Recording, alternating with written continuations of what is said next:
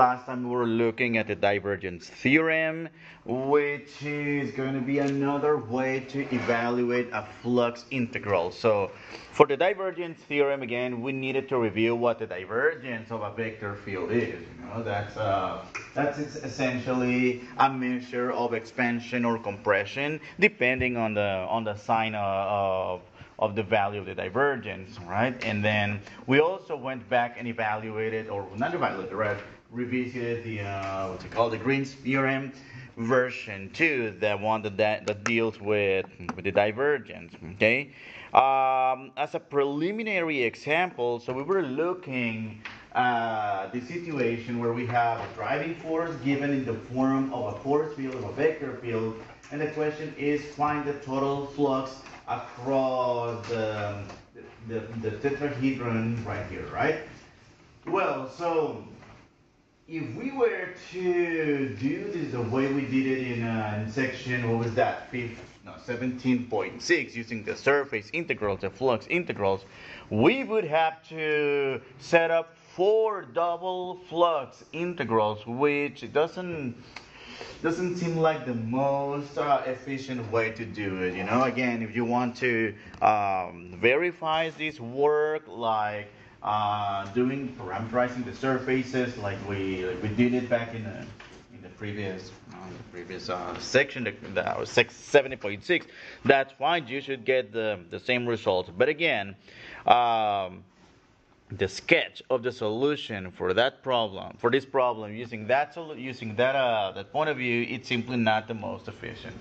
So in this case, we're just going to use the divergence theorem. So because the divergence theorem, again, think of all those vectors that are in explosion, right? In all directions in the surface, that is, those are going to be considered in the direction across the diagonal plane and across the other 3 coordinate axes, not a coordinate axis, the coordinate planes, all right? So we won't have to evaluate 4 flux integrals. So simply using the divergence theorem, well, we work example number 1 using the divergence theorem. Well, so that'll be, okay, find the divergence of the vector field F, which is the partial of M with respect X plus the partial of N with respect Y plus the partial of P with respect Z. Okay. Now let's go back to our vector field right here. Okay. So let me see if I can put everything on the screen. There you go, right here. All right. Okay, so the partial of M with respect X, that's 2x, the partial of 2x, which is 2, plus the partial of N with respect to Y. Careful, because we have a negative in the front. The derivative of 2y is 2, but times the negative, that's negative 2. And lastly, the partial derivative of P with respect Z, that's 1. All right, is that a 1 or? Oh no, it's 2. I was looking at the second component. It's 2. Well, actually, this simplifies to the following. So these 2 reduce, cancel out. So the divergence is 2. Okay? So how do we use the divergence theorem to find the flux? So in the end, we are evaluating a double integral over the surface S of F dotted with big N. That is, we are evaluating all the derivative values that come from the dot product of the force field in the direction of the normal, right? Not in the direction of motion, so in the direction of normal, in the direction of the expansion rather, or compression, either way. And that's ds, okay? Big S. However, instead of setting up the flux integrals, we're going to use the divergence theorem. That is the triple integral over the region Q of the divergence of F. All right? dV. So we would be integrating over a solid region. Remember, okay, so you can see the plan. Remember how we evaluated line integrals? Many methods, not many methods, many situations, and then we learned about, what was that? Green's theorem to evaluate a line integral. Instead, by evaluating a double integral over a plane region? Okay, so now we're evaluating a surface integral by means of a triple integral in the space. And we can iterate this using the region, the solid region we have at the top here in the previous part. All right, so what is the divergence? Didn't we get 2? So let me iterate dz, dy, dx. All right. Okay, so let's set up the limits of integration here. Okay, so the limits of integration in the direction of z, that is the lower limit, of course, I hope it's clear, the lower limit is 0 because it's the xy plane, it's bounded below, the solid is bounded below by the xy plane, which is z equals 0. However, it's bounded above by the equation of the plane, and the equation of the plane which is given by.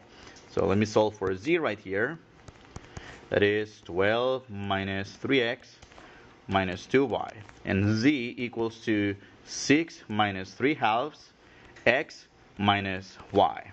So that will be our upper limit of integration here. Let me make some space. Okay. So that's 6 minus 3 halves x minus y. What about the limits of integration for the xy plane? Well, remember how we did this projection? And actually we got this equation right here, the equation of the line. So that is, what was that? 4, that's 6. Well, the equation of this line is y equals to negative 6 over 4 because it has a negative slope, negative 6 over 4, which reduces to negative 3 halves. Negative 3 halves x plus the y-intercept, which is 6. And of course, the lower limit will be the horizontal line, y equal to 0. Okay, so it's going to go between 0 and negative 3 halves x plus 6. And lastly, what about the limits of integration in the direction of x? What about them?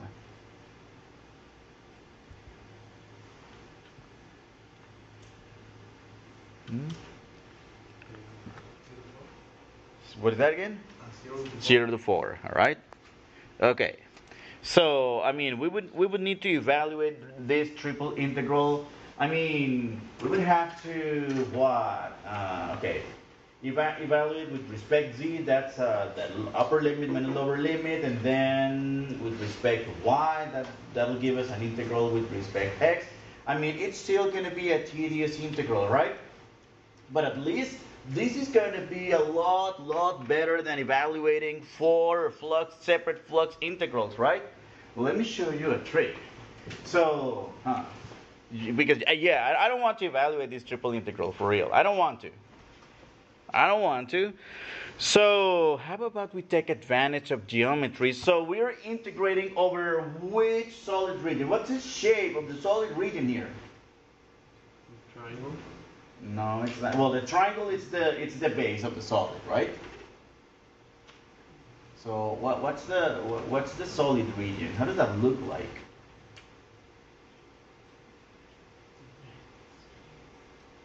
Start with T. It starts with a T. All right. So Tetrahedron. it's a tetrahedron. All right. Okay. How about we use the formula to find the volume of a tetrahedron? Do you know that one? I discovered this like not too long ago. Of course there has to be, but I never used it. So let me take out the 2 times the volume of tetrahedron.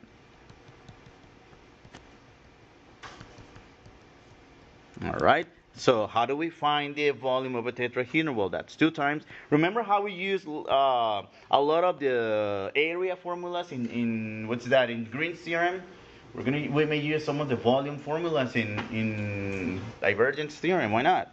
So that'll be 1/3 the area of the base times the height of the tetrahedron. Well, let's find the area first. Okay. So that's 2 times 1/3. What's the area of the area of the triangle? Okay, so area, that is 1/2 times length times width, right?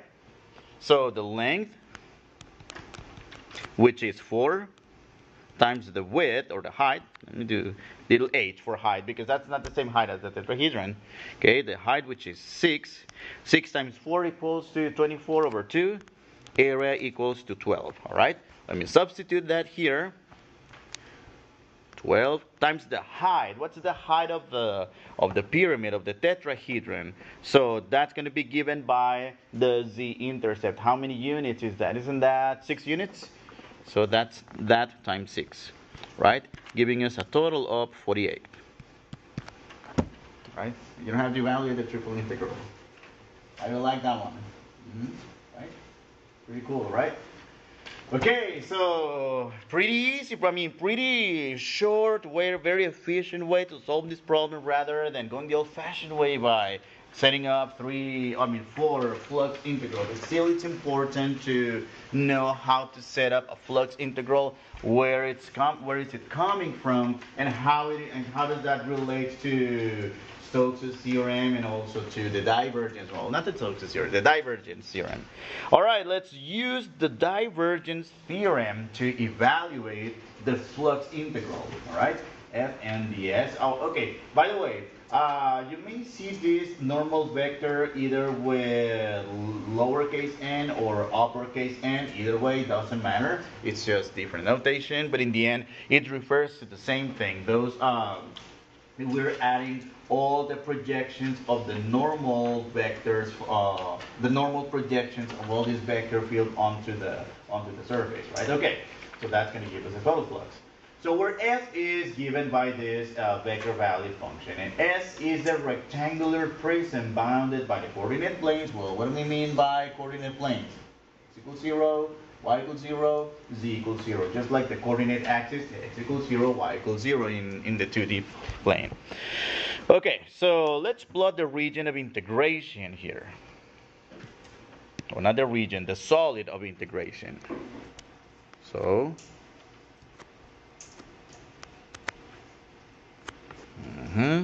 okay, so we're going to have this rectangular box here.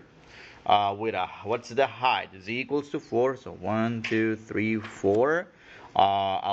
X equals to 3, 1, 2, 3, and Z and Y equals to 2, 1, 2.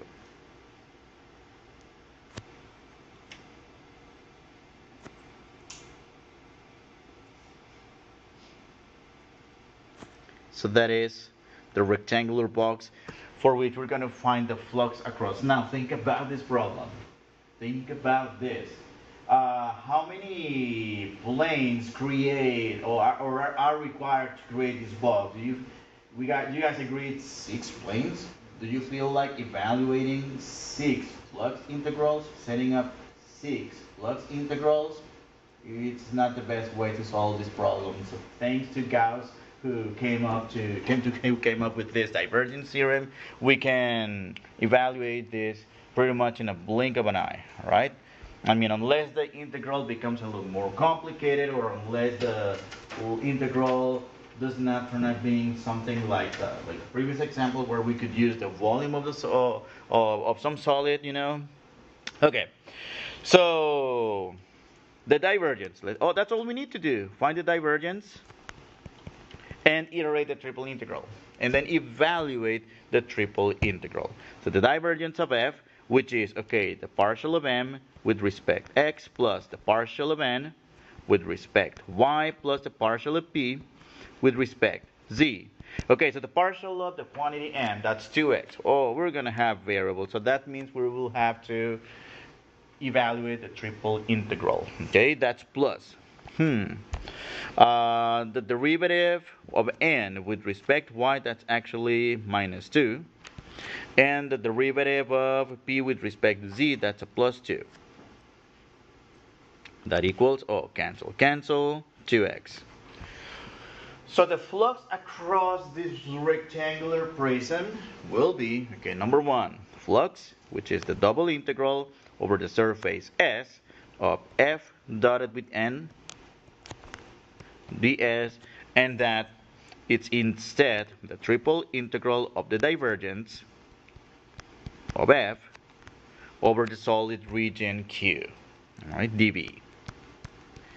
And well, I mean, look at this triple integral. This triple integral is pretty easy to set up because the limits of integral or the bounds of the solid are planes. How do we describe planes? Well, I mean, simpler planes like these are just going to be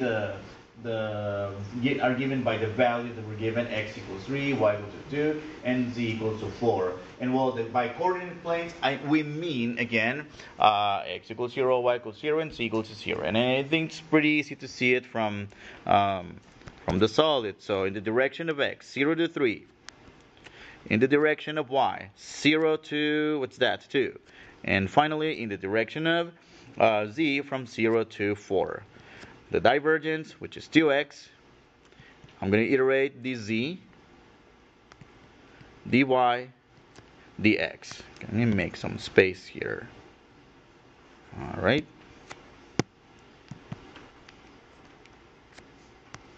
So evaluating this integral, well, let's integrate with respect z, right? With respect z, that's going to give us the integral from 0 to 3 and from 0 to 2. So integrating with respect z, that's going to give us 2xz evaluated between 0 and 4. But again, these limits of integration, 0 and 4, are for z, not for x, because we're integrating with respect x, okay? So let's keep going.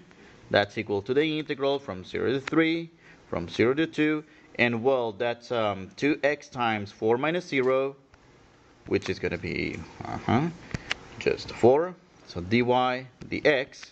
And well, 4 minus 0, which is 4 times 2, that's going to give us an 8, which I'd rather write in front of the double integral. That's an 8. Integral from 0 to 3 and from 0 to 2, x dy dx. Integrating x with respect to y, that's simply, so that's 8. The integral from 0 to 3, that's xy from 0 to 2. And again, the limits of integration are just going to be for the variable y because we integrated with respect to y. Then, okay, there's a dx that equals 8 times the integral of x times 2 minus 0 dx from 0 to 3, and 2 minus 0, which is what? That's 2 times 8. 2 times 8, that's 16. So that equals 16 times the integral from 0 to 3 of x dx. And well, the integral of x with respect x, that equals 16 x squared over 2 from 0 to 3. 16 over 2, isn't that equal to 8? And then times 3 squared minus 0 squared, where 3 squared, what's that? 9. 9 minus 0, that's 9 times 8 equals to 72. All right? And that's a lot quicker and a lot better than having to evaluate a total of 6, 6 surface integrals. All right? You don't want to do that. All right? Okay. So let's have a look at the next example. See what we do. See what we get. Okay, find the outward flux of f of x, y, z equals to xy squared I plus x squared y, j plus 1/3 z cubed k through the surface of the solid given by x squared plus y squared equals to 9. All right? That's all they're telling us. X squared plus y squared equals to 9. What does that represent, first of all? A sphere, what else? Sphere of what? Radius 3. Okay. So we're going to set up a triple integral over a surface. What do you think we're going to do here?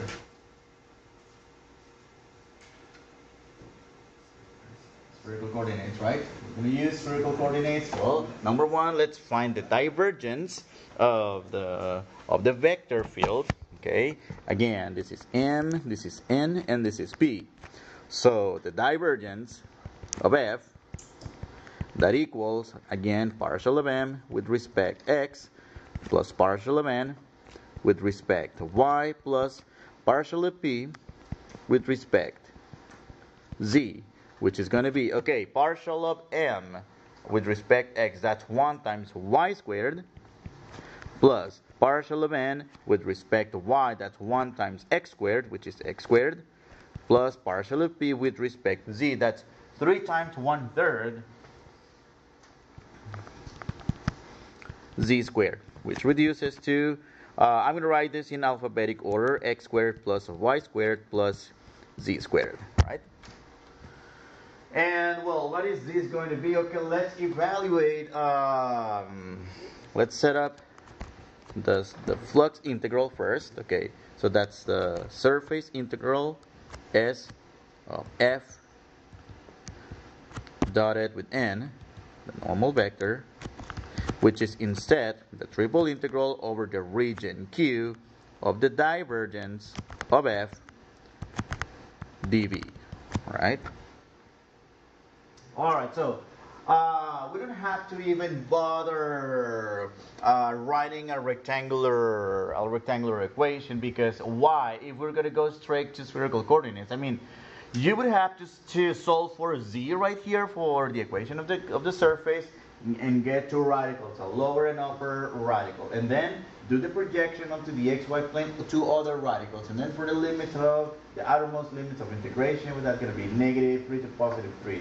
But it's not worth the effort, because we will just go and calculate this using spherical coordinates, unless you were otherwise expected to write the rectangular integral first, which I don't think it's going to be, I don't think it's going to happen, just because we just want to know the result here. Well, so that is the triple integral over the solid Q, all right, of the divergence, which is x squared plus y squared plus z squared dv. Okay, so all right, what do you say we change this to spherical coordinates, right? Okay, so what is x squared plus y squared plus z squared in spherical? Rho squared, right? Rho squared. What about dv? What do we replace this with? Rho squared sine phi.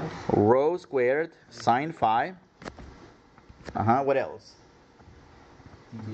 D rho, d phi, d theta. We're good to go. All right. So let's write down the integral. That's a triple integral of rho squared. Careful, because this rho squared is from the divergence we got from before. Now there's going to be another rho squared from the differential of volume. That is, okay, rho squared the same. Rho squared sine phi d rho d phi d theta. Okay, inner limits of integration. The limits for rho, what are going to be those limits? 0 to 3, because that's the radius of the sphere. Okay, 0 to 3. What about the limits for phi? That's the azimuthal angle. In other words, that's the angle that takes the angular distance that takes us from the North Pole to the South Pole. 0 to pi. All right, 0 to pi. Well, why is that 0 to pi? Because they're not telling us any additional conditions like the upper hemisphere, for instance, or the first octant only. No, so it's the entire surface, 0 to pi. What about the polar angle, the round angle? 0 to pi. Again, we don't have any additional conditions that state otherwise. So, wait, 0 to 2 pi. That means the integral from 0 to 2 pi, 0 to pi, and 0 to 3. Rho to the fourth sine phi d rho d phi d theta. And let's evaluate this integral. I think it's way easier to evaluate this integral rather than the rectangular we would have come with, right? So let's see. So that's the integral with respect to rho. That's from 0 to 2 pi, from 0 to pi, and that's rho to the fifth over 5 from 0 to 3. Don't forget the sine phi d phi d theta. And I'm going to take the 1/5 outside. 1/5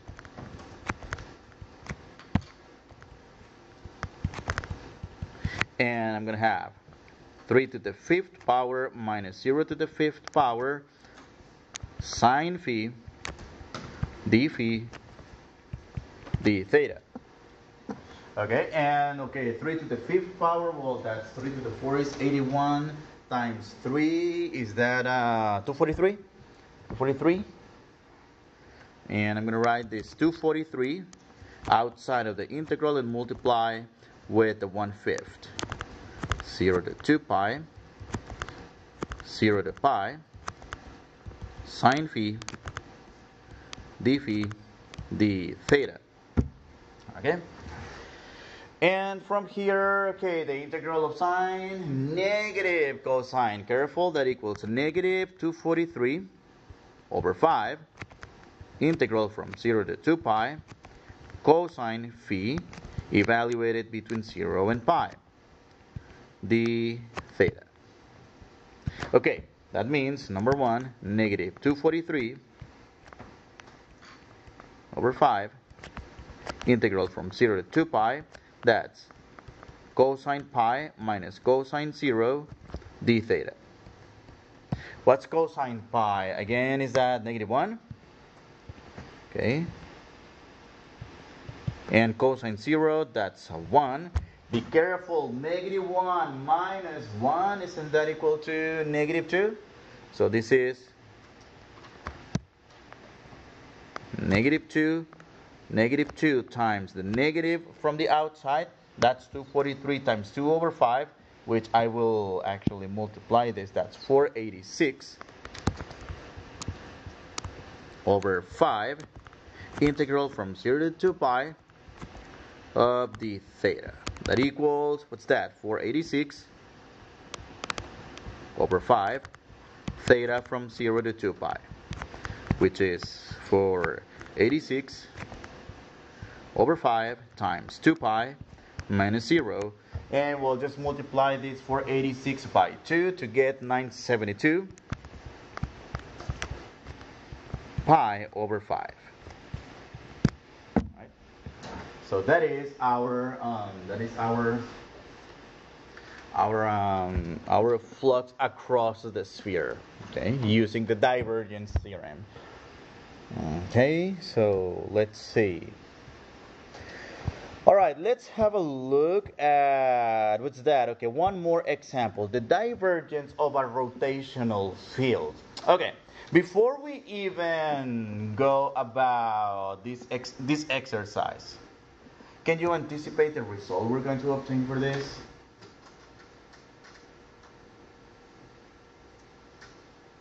Without doing any calculations. What does the physics we described in the earlier sections tell us about this?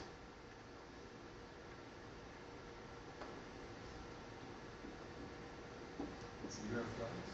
Zero flux? Why? Why is zero flux? For the base of the circle. What is that? For the circle around the bottom. For the circle about the bottom. I mean, the zero flux is correct, but that's not the reason for that. Okay, let's see. Let's get other ideas. What do you guys think?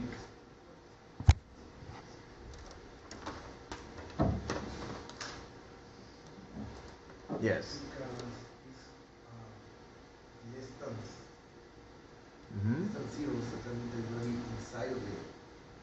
Because it's inside. What I'm trying to Oh, okay. inside of the Okay, so in this case, that z less than or equal to 0, it's telling us we're going to consider this time only the lower hemisphere, right? So that doesn't have anything to do with the 0. So because flux can go across the lower hemisphere or the upper hemisphere, like in the previous case, right? We had a hemisphere of radius 3. But why is, what does the rotational field have to do with a divergence equal to 0? That's a question here.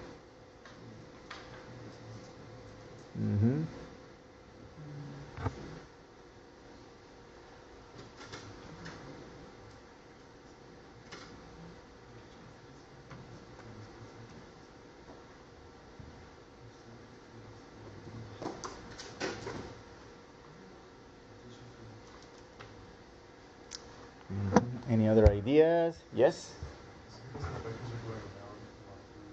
Exactly, that's because what does a rotational field do? It just goes around, causes rotation. Those vectors go in the direction of motion only, as opposed to the radial vector field, which is comprised by a bunch of vectors that go either in an expansion direction or a compression direction. Recall that a force field is broken up into two components. So each vector on a vector field, number one, can project a shadow in the direction of motion, which will cause a rotation, or will project a shadow a shadow in the direction normal to the surface or to the curve we're integrating over, right? So, and well, that normal, that has to do with the divergence. And if we have a vector field that is purely rotational, it's 100% rotational, it's 0% expansion compression, right? So that's why we should get a 0 for this situation. Well, let's verify this. Well, in general, a rotational field is given by some vector A times another variable vector, which, by the way, A is not an acceleration vector, just so you guys don't get confused about it. It's just a constant vector, it's only a constant vector times via cross product a variable vector of the form x, y, z, right? So we're going to use the divergence theorem for that vector field over the surface x squared plus y squared plus z squared equals to 16. But in this case, this additional condition tells us that we will only consider the lower part of the sphere, that is the lower hemisphere. Okay, so with its base on the xy plane, which is bounded above by the plane z equals to 0. Okay, so find the net outward flux across the surface. The divergence theorem. Okay, so what about F? So because F, it's not given as a regular vector field, as a force field, we're given this field in the form of a cross product. Let's take care of that cross product. All right, that is F, which is vector A cross with vector R, that is I, J, K, that is 1, 2, 3, X, Y, Z. Okay, so let's do the cross product between these two vectors. Okay, so that is going to be I times, that is 2Z minus 3Y. I'm going to do the cofactors this time, not the repeating the columns. And then minus something in the direction of J, so that is 1 times Z. Oh, wait. Minus, 1 times Z. Yeah, that's fine. Simply going to be 3x minus Z and plus y minus 2x in the direction of K. And well, let me change to component form. It would be easier, I think. 2x, 2z minus 3y, comma. Well, actually, no. This was supposed to be z minus 3x, which changes to 3x minus z. And lastly, y minus 2x. Okay? Because we need to find the divergence of this vector field. Okay? So, again, this is M, this is N, and this is P. Find the divergence. The divergence of F, that equals, again, the partial of M with respect x plus the partial of N with respect y plus the partial of P with respect z. Alright. And what is this? Okay, partial of M with respect x. Okay, that's 0 because there is no x's in the M component. Plus the partial of N with respect y. That's also 0 because there's no y's in the y component. Plus the partial of P with respect z. That's also 0 because there's no z's in the P component. So final answer, the divergence equals to 0. Okay, so let's set up the double integral that calculates the flux across the solid. Okay.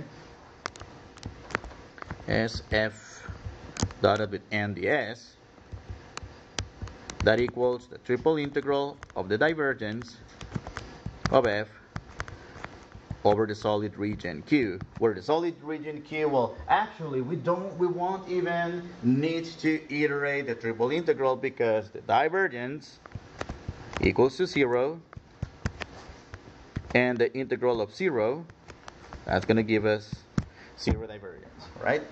As we expected, as we anticipated, right? Because the vector field again is purely rotational. There's not, because of the rotation, there's nothing going out. All right, there's nothing going out.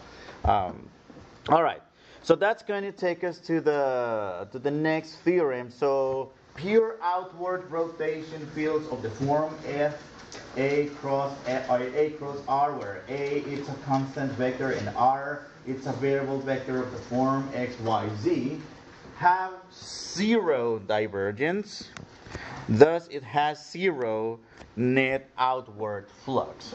All right. I mean, think about it when you're cooking, for instance. For those of you who like cooking, when you're preparing, say, a sauce or something, and you're mixing the ingredients, if your arm actually is working as a vector field, if you're mixing the ingredients correctly, if nothing spills out of the pan, for instance, that means your arm is working as a perfect rotational field. If you spill something, then you have, what do you have? You have rotation, right? You have curl, you have projection on, you have, rotation, but you also have some outward flux, So there's divergence and rotation, which means you need to be more careful, right? And you want to do only rotation. So that's one way to see this idea. And to wrap up the course, let's have a look at a final perspective. What have we been doing the entire, during these 3 semesters? Calculus 1, the fundamental theorem of calculus. So what did you learn back then? You learned that the integral of the derivative of some function, you retrieve the original function, you integrate between a and b to find the area under the curve. All right?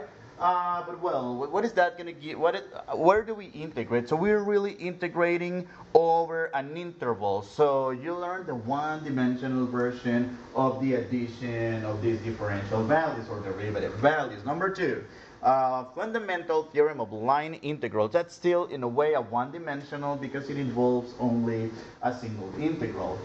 Alright, and we integrate it over a parameterized curve from point A to point B, etc. And then Green's theorem, that's a circulation form. Then there's the other version, the flux form, but we just look at the at the circulation form. But where do we integrate it? Now here is where we increase the dimension. So we integrate it over a planar region, over a 2-dimensional region.